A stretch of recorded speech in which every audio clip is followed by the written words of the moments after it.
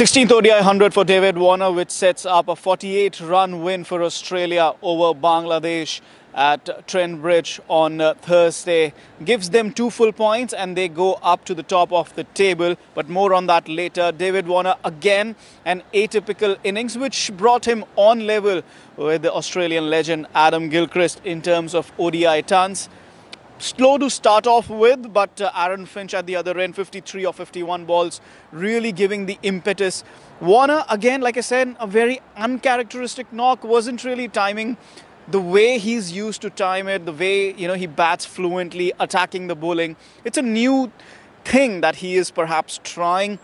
There's a determination to stay at the crease, bat longer, and further the team scores. I mean, this is something that we are starting to see now in this ODI World Cup, the way teams are planning their innings together, perhaps with the exception of England, where Jason Roy and Johnny Bairstow go hammer and tongs at the bowling at times. But mostly at a 10:30 a.m. start, teams are trying to bat out those first 10 overs without too much damage, and then make it up in the middle overs from over number 11 to over number 30, get at 6 and over, get a platform to perhaps try to score at 8 or 10 runs and over.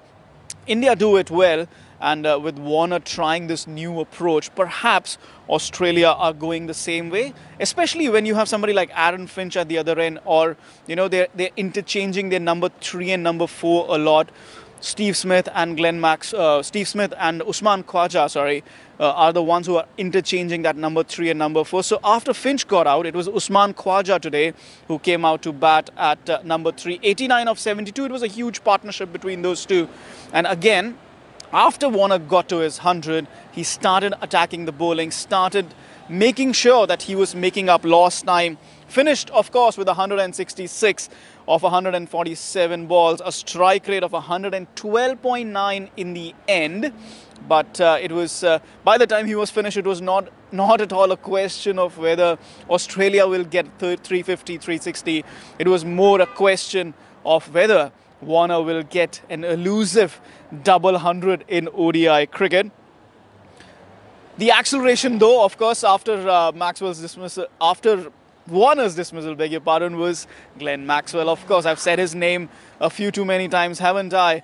Well, 32 of 10 balls for Maxwell, and it made sure that Australia reached 381 for 5. In reply, Bangladesh brave as ever, but sometimes it is just too much to try and score a 382 run target. They were 167 odd at the 28th over.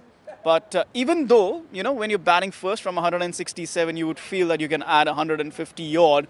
They did get 166, and Mushfiqur Rahim getting 100.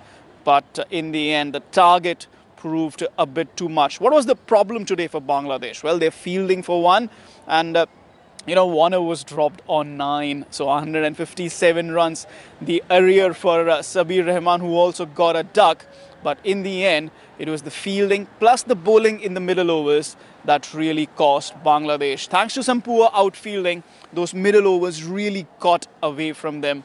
And 380, like I said, too much of a target to chase down. Let's just take a final look at the points table. Australia, like I had said, they are sitting top with 10 points.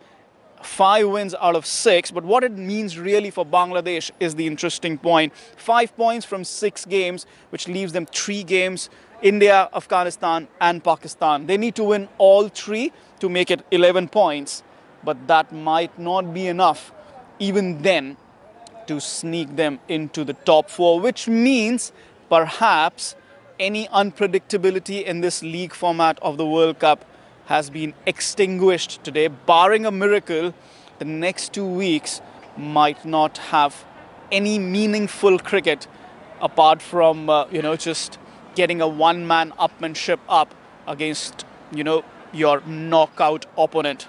This is not what the World Cup needed.